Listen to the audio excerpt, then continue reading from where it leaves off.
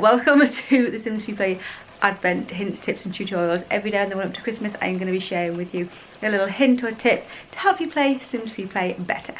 Day 15 is all about VIP points and VIP perks. VIP perks are available when you buy items from the online store with real money, and you unlock various different VIP perks depending upon how much money you spend in the online store.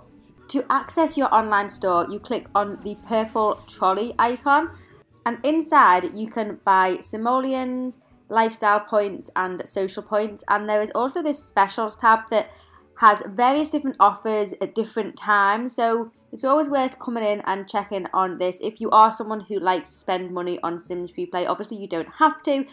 It is of course called Sims Freeplay. You don't have to spend any money to be able to enjoy the game. But quite often there are some different clothes, furniture packs, pets. You can see what I have got on offer in my online store in this game at the moment. There are various different things.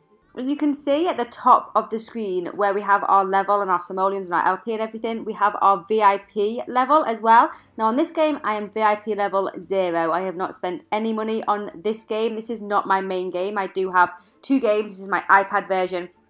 I have my iPhone version where I think I'm VIP level 9, level 8 maybe. To access the VIP perks, you can just click on the VIP button right at the top of your screen, and this shows you the different levels of VIPs and the different perks that you get depending upon your level. You can see on the VIP one it says you need 15 points and then you get various different perks by being VIP level 1. Now if you're like, well, how do I get points? Let me go back into the online store and show you. Next to each of the things, if we look at these street beat threads, you can see that it says VIP plus 50. So you will get 50 VIP points if you buy the street beat threads.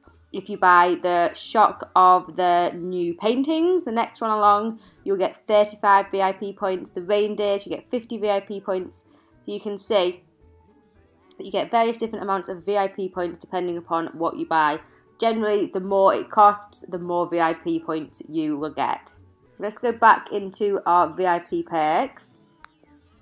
So there are various different VIP levels. It goes all the way up to VIP level 15. You have to spend a lot of money on the game, I think, to get up to VIP level 15. But you can see that some of the perks that you get from becoming VIP are that you can add additional Sims to your town. There is a cap on how many Sims that you can have in your town, but as you go through the VIP levels, you'll be able to add additional Sims into your town.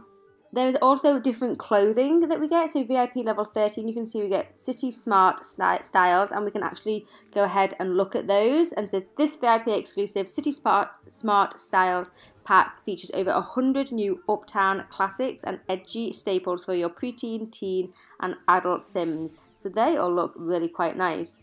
You can also get daily rainbow cake slices, which is a really good perk to have. You can give your Sims a rainbow cake slice and that instantly inspires them. I think I get 10 pieces of rainbow cake every day, so I've got thousands at the moment. I don't use them very often, but it's handy to have them just in case I just want to quickly inspire my Sims. You can see here that we got some hip hop threads at VIP level 9 with a different set of clothes. They are awesome. By the way, I think I really want those. I want to go up to VIP level 9.